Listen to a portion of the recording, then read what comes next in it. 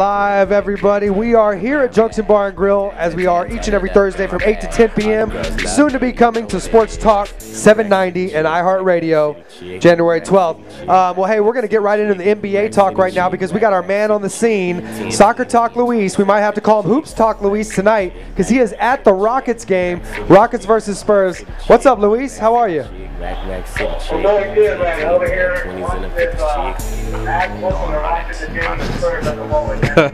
Well, hey, why don't you clarify for everybody out there listening live around the world, who's your team, Luis? My team,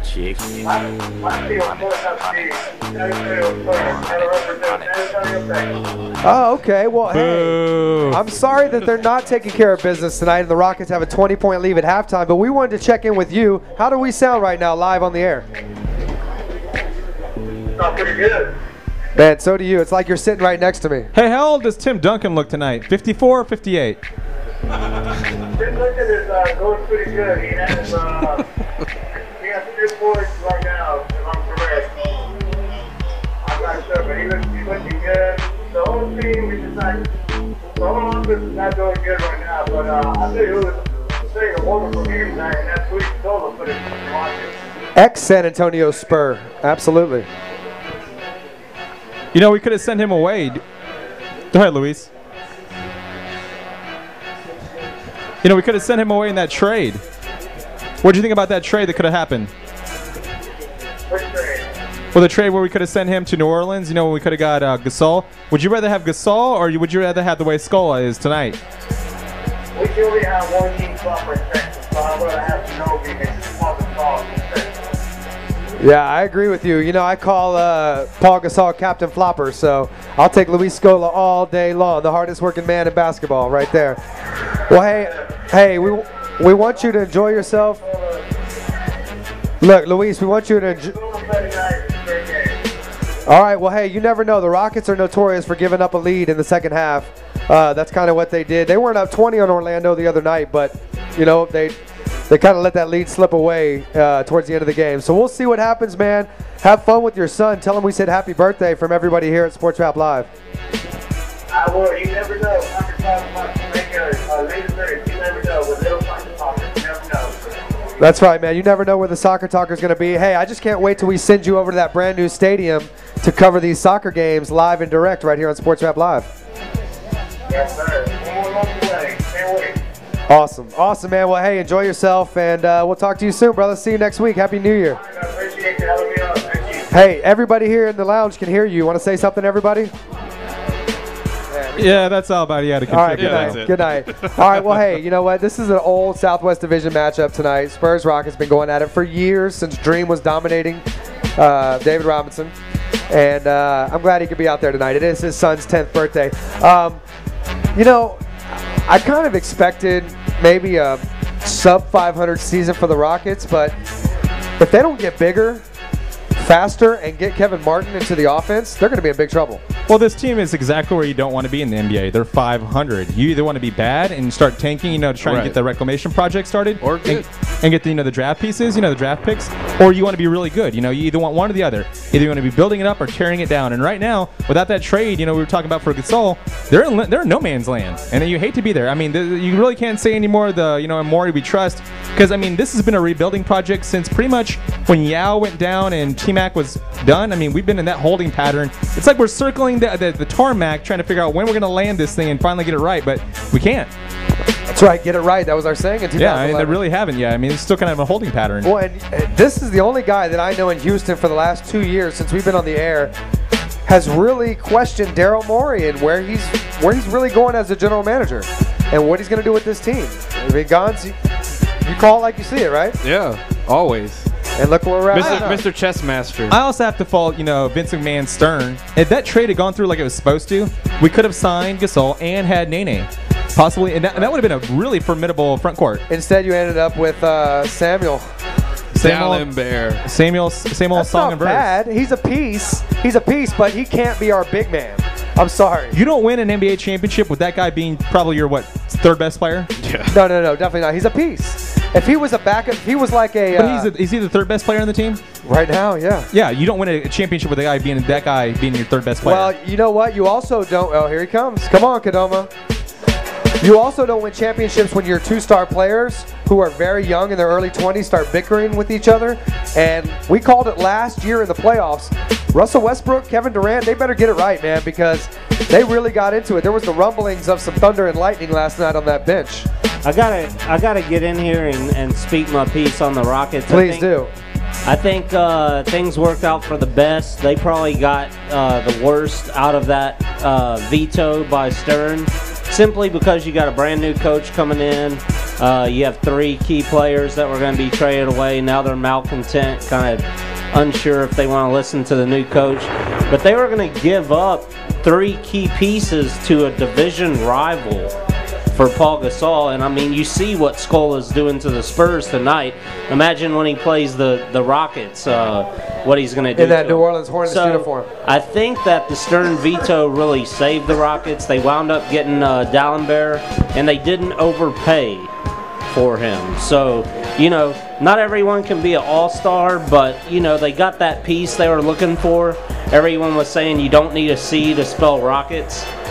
You know, but they wound up getting one anyway. They didn't overpay, so I think they're going to be all right. And you see the no training camp and a shortened season. It's really favoring the young athletic teams. We see teams like the Celtics getting off to a slow start. The older guys, Lakers. The older guys are taking a little bit longer to warm up, while the younger guys are running and gunning already. So as Bud takes off his jacket. Yeah, but it's similar. It's similar to what happened in the NFL. I mean, we saw a lot of young teams get off to a fast start, and a lot of the older teams kind of took a while to rev up. But now that we're getting closer to the playoffs, the cream rises to the top. The cream's rising to the top, and I think the Rockets will do good. They may make the playoffs, but once they get there, they're going to be faced with that test. But very similar to another team here from Houston. That's something I like to see. Playoffs. Too much in sports right now. People are wanting a ready-made champion, and coaches don't want to develop talent or develop chemistry, and I think that's a lost art in sports right now. Very true. Coaching-wise as well. They don't want to breed these coaches. Definitely. They want to get them in. If you're not winning, you're gone. On to the next. Well, let's talk about coaching. And if you're Scott Brooks and you're in Oklahoma City, and you've got, going back to last playoffs, Westbrook and KD really not clicking and actually rubbed the... This is much to do about nothing. This really is much to do about nothing. When you look at it, I'd rather have 2 guys bickering at each other, showing that they actually care and are trying to figure it out, and have growing pains like this, than have guys that just are kind of aloof and they're just like, well, you didn't make the play, whatever. I really don't care. I'd rather see them try and go back and forth and one of them trying to assert themselves to try and figure it out. And I think if they trade Westbrook, you're not going to get a player as good as him. You're not. You're really not. You're not going to get a guy with that kind of contract as good as he is on your team. Now, maybe he kind of meshes with, it doesn't mesh with what they're trying to do right now. But this is game. We're barely 1 week into the season. I know it's an issue from last season. I agree. But you have to if at the end of this season it doesn't work, then I will say yes, Adam. They should get rid of him and try and figure something out. Well, you have it in your notes too. He's not shooting very well.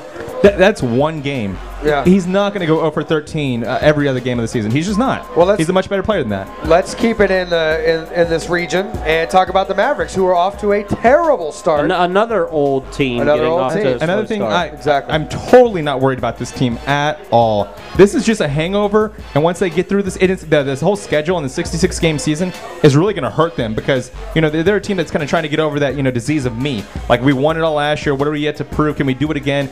I don't think they're going to repeat. But I'm not worried about them making the playoffs. And it's like one of those San Antonio teams that, doesn't matter how they start, they're going to be there. And once they get there, it's going to be Dirk, and it's going to be the same old, hat of him trying to be able to make that fadeaway shot that no one can defend.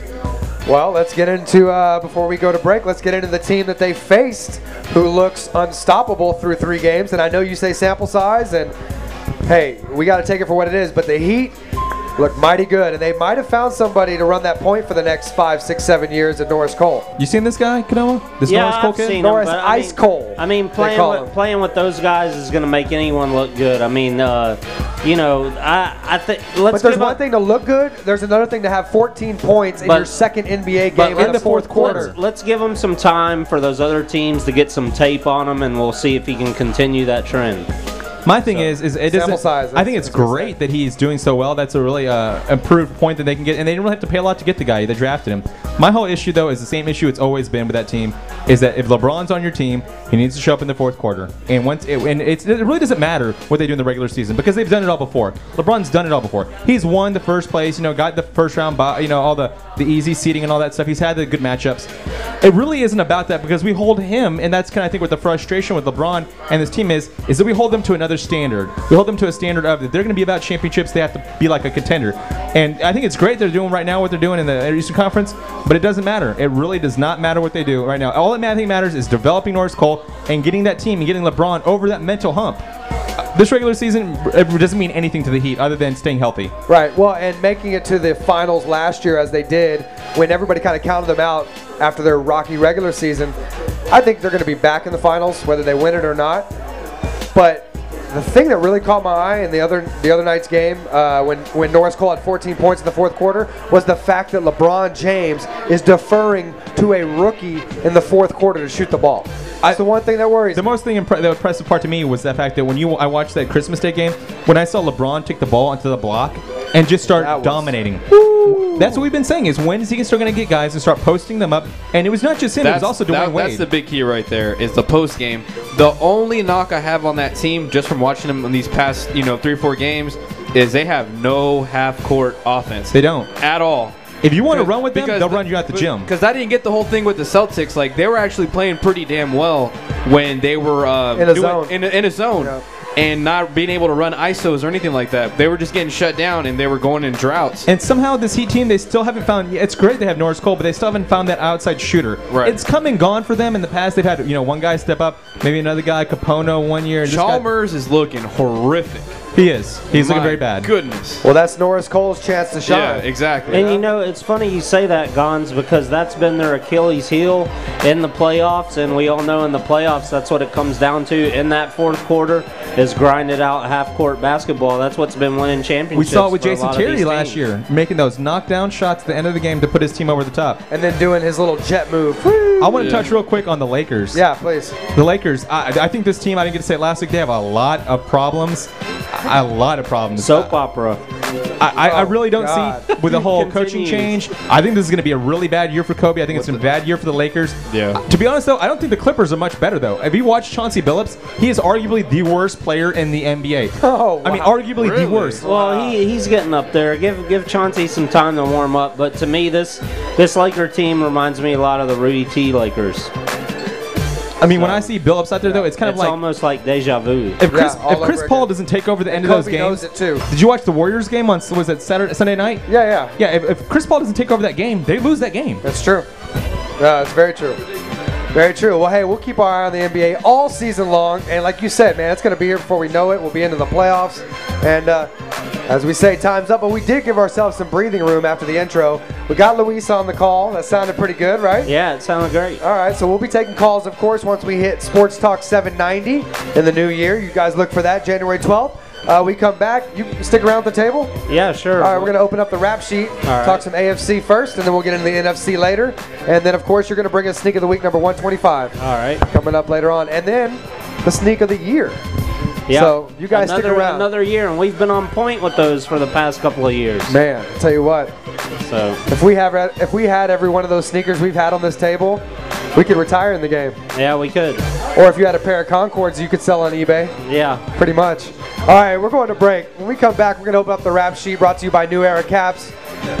Shout out to Tattoo Drew in the building right now. We'll be right back here on Sports Rap Live.